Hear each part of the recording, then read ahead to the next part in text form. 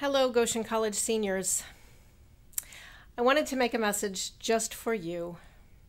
These times are calling so much from each of us, and they're calling something particularly special from you to leave campus at this time, to leave each other at this time, to say goodbye to professors and to staff members and to community members who have meant so much to you as we do this transition home.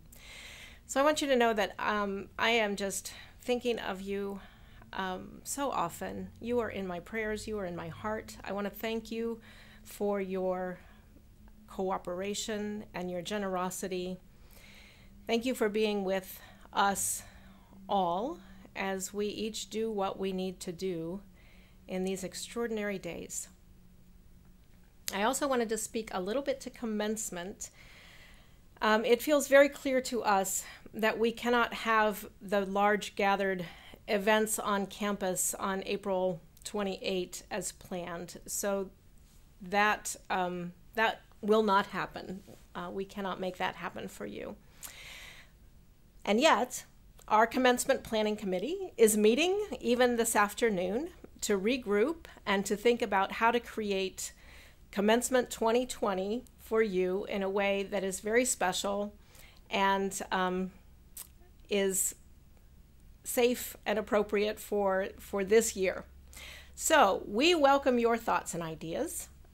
Kathleen Yoder, my executive assistant, is on that committee. Email president@goshen.edu with your thoughts and ideas. We will read them and make good use of them. But I wanted to let you know that we are at work on that, and we will be in touch with you and your families.